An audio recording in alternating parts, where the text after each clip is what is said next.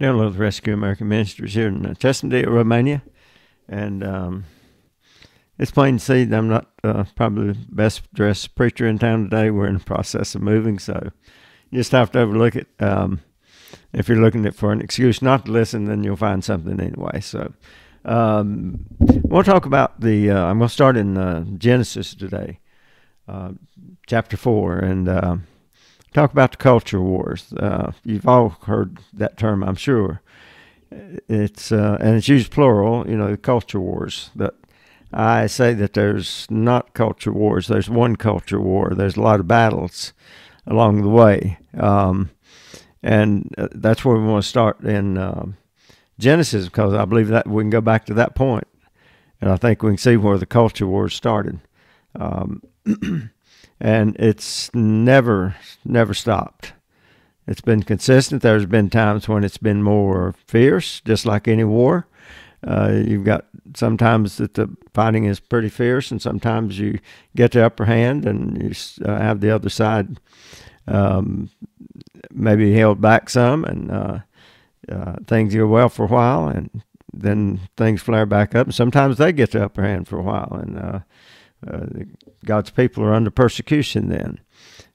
So I'm going to look, we'll see that you could take this back, I suppose, in a way to Adam and Eve, but I say it really started, for all intents and purposes, with Cain and Abel, because you had Adam and Eve, of course, sinned in the garden, and of course that made the whole thing possible. But now, in chapter 4, it says, "Now Adam knew Eve, his wife, and she conceived and bore Cain, saying, I've gotten a man with the help of the Lord." And so, of course, Adam and Eve both had already committed sin. But in this case, she did everything right. She gave God credit, for giving her a child. But then in chapter 2, it says, "And again she bore his brother Abel." Now, Abel was the keeper of the sheep, and Cain was the worker of the ground. And I'll not read all the verses, because I think most people know what happened. They each offered or made an offering from what they had raised themselves, and that happened to be okay in Abel's case, but it wasn't just coincidence. But and God accepted Abel's sacrifice, his offering. Well, Cain offered the works of his hand, which was the works of the ground, more agriculture things, whereas Abel had dealt more with sheep and things like that, which is offered. And but the thing is, there were ways made, I'm sure, and we see that in the law, that if you didn't have what was needed, and usually that was a lamb, the law hadn't been given at this time. I understand that. But I think God's will was already made known. It seems to be evident for that. This was not a case of where Cain just messed up, where he just missed it by mistake or something. It was very intentional what he did. Just listen to what God said to him. It says that, "And the Lord had regard for Abel and his offering, but for Cain and his offering he had no regard." And Cain had offered the fruit of the ground he had raised, and Abel used the firstborn of his flock, which was correct. I'm sure at least Adam and Eve knew what was expected, and probably had been passed on to both boys if God himself hadn't spoken to them. So Cain was very angry because God did not accept his offering. But for Cain and his offering, he had no regard. So Cain was very angry, and his face fell. The Lord said to Cain, "Why are you angry, and why has your face fallen? If you do well," and that's the key, I think that we know that Cain knew what he was supposed to do. "If you do well, will you not be accepted? And if you do not well, sin is crouching at the door. Its desire is contrary to you, but you must rule over it. And so then it goes on, verse 8, Cain spoke to his brother. And when they were in the field, Cain rose up against his brother Abel and killed him. And so I say right there is where the culture war officially began. You go to John chapter 3, and you see it all over again. When Jesus Christ came to this earth, it says that he was the light of the world, and he came to bring light, his light. But he was not received by everyone, because the people that loved to live in darkness would not accept him. And that's what they wanted. They were people of the dark, loved darkness because they were sinful. And it says the people who are right, then they will come to the light. And so there was a great culture breach right there when Jesus came. Now, Jesus knew what he was dealing with.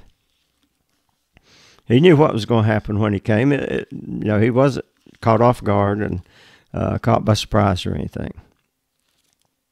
But the Bible says that there are those that love darkness rather than light.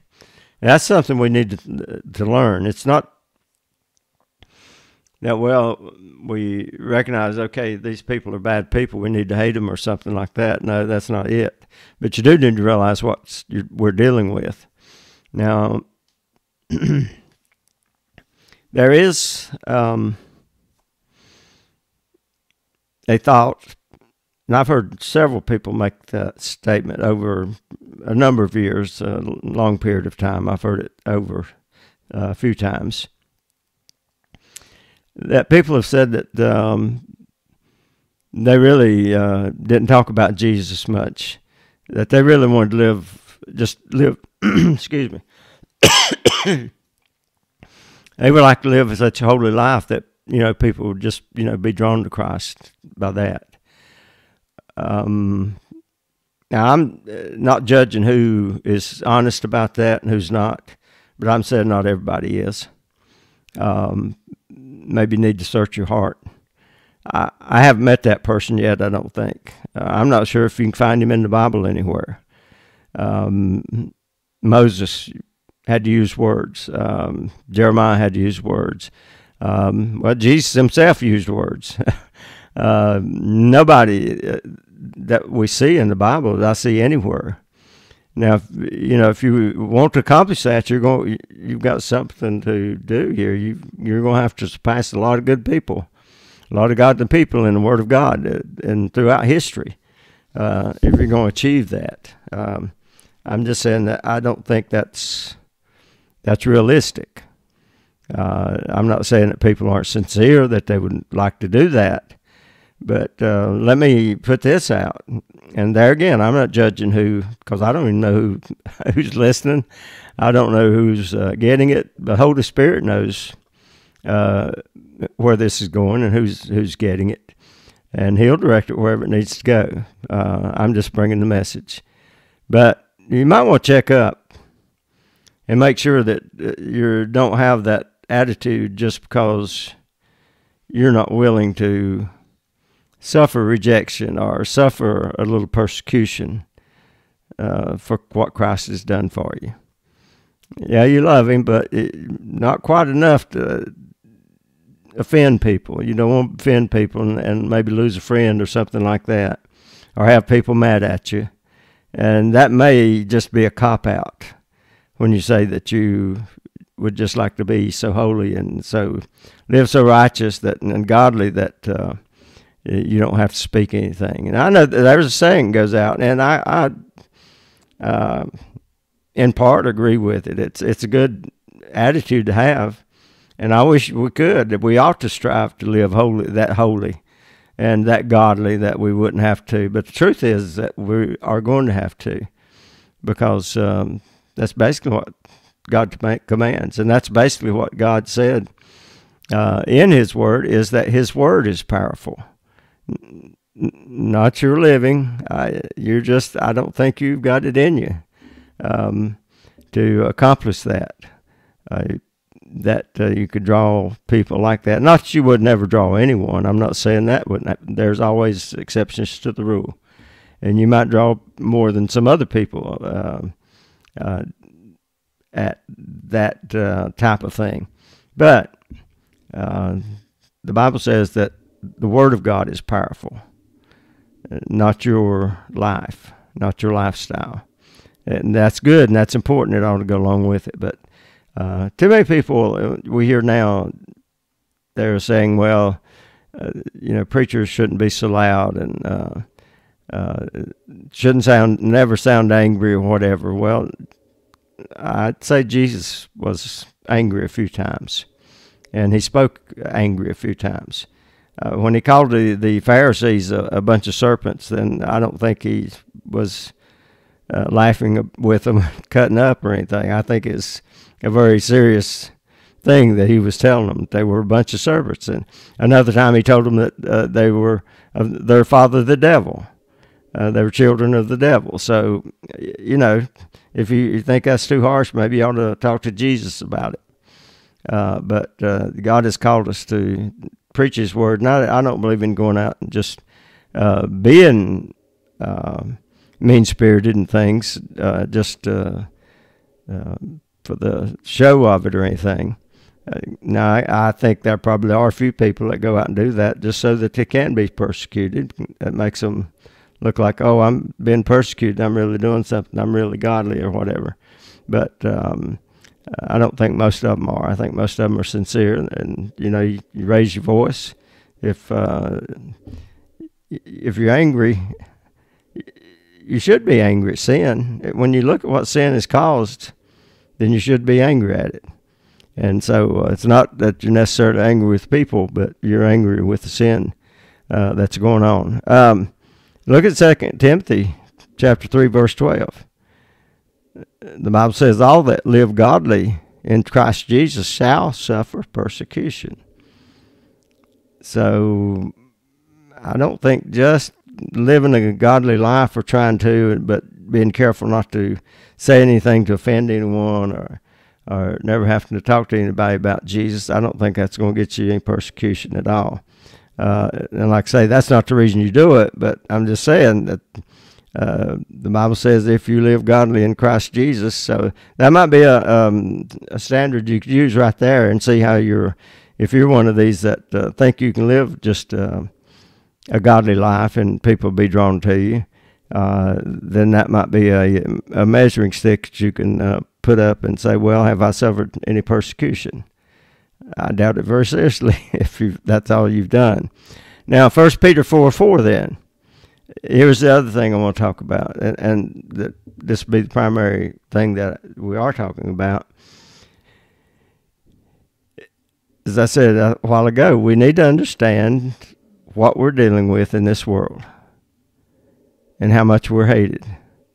Now, that doesn't mean that every person without God is the same. There's always exceptions to the rule. But 1 Peter 4:4 says, talking about the ungodly, they think it strange that you run not with them to the same excess. In other words, to the same sinful lifestyle. Then they think it's strange that you don't participate in the same thing. We are shocked sometimes by the opposition we get when we propose something that's good. So we shouldn't be. We really shouldn't be, because there's always those that hate us. And that's the reason they do hate us, because we're different. They think it's strange that you run not with them to the same excess. And so something's wrong with you, according to them. And so that for that reason, you can expect a lot of opposition. And we see it, and we're living in a time now where it's really flared up. where that hatred is really out there, visible as never before, or at least not in a long time. In my lifetime, for the most part, growing up, we, most people had respect for people who were godly. They had respect for the church. Of course, not everyone, but for the most part. And that has waned, a little less and less as time has come on. And now it seems that more people than ever think it's strange that we don't act like they think we should act. So you got this culture war then, and that's where it started. Like I say, it began with Cain and Abel, and it ended in murder, as Cain murdered his brother Abel. And that's how serious this is taken. That's how serious a lot of these godless and ungodly people take it. That's how angry they are. You remember as Stephen preached to them about how they had killed Christ, and they got so angry, it says that they just clenched their teeth and then ran up on him, and then and I think possibly even bit him, and then of course he was stoned to death, and they stopped their ears, so they couldn't hear what he was saying.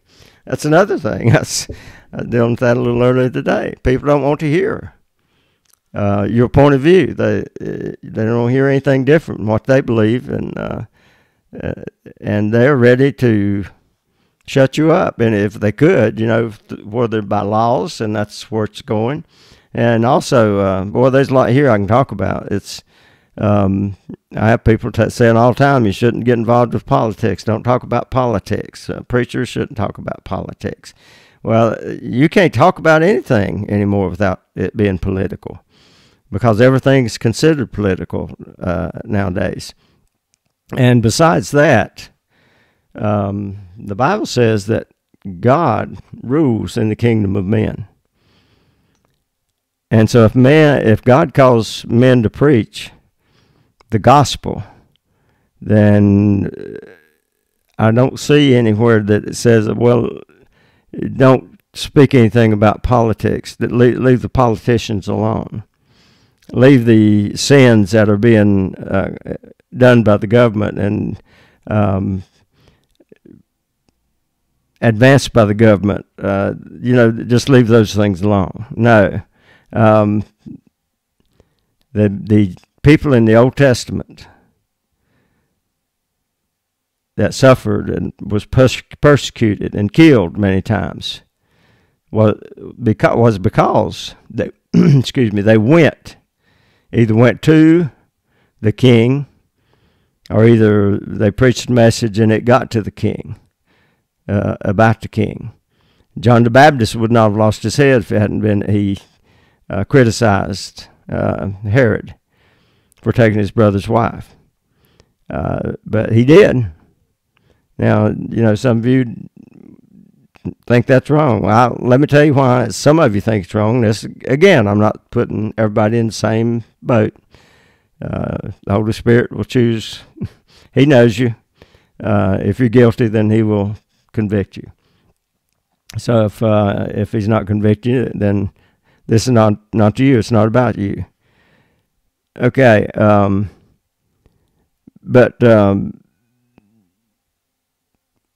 politics is not off the board. It's open, and that's where, like I say, a lot of the Old Testament prophets went, and they addressed the kings, addressed, and that would have been political people. Even Jesus himself, I know, I've went off where I had started, but let's go on this way. Even Jesus himself, because that's the prime example.